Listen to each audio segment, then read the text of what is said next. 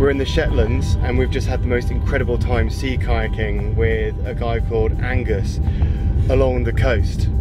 The geology was fantastic with the most incredible stacks and arches that we could actually paddle our way through. And it was really great fun just sort of surfing in the waves, wasn't it, along the cliffs and things. Yeah. So puffin? Puffin that had fish in its mouth, yeah. And apparently it's quite rare to see puffin at this time of this year, so that was incredibly lucky.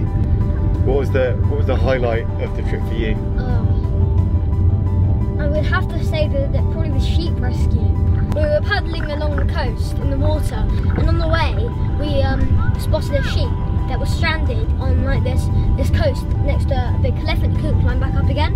So we said we gave it a bit of a chance to try and make its way back up again. And when we came back, it was still there stranded. So I had to hold the sheep on our boat, and we had to paddle all the way back.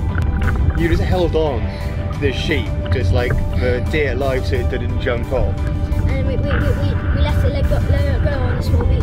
Must have been the first canoe ride it ever had. It was quite chilled out, wasn't it? And that was it, first international sheep rescue done on Route 125. Sea kayaking in the Shetland Islands. Adventure complete.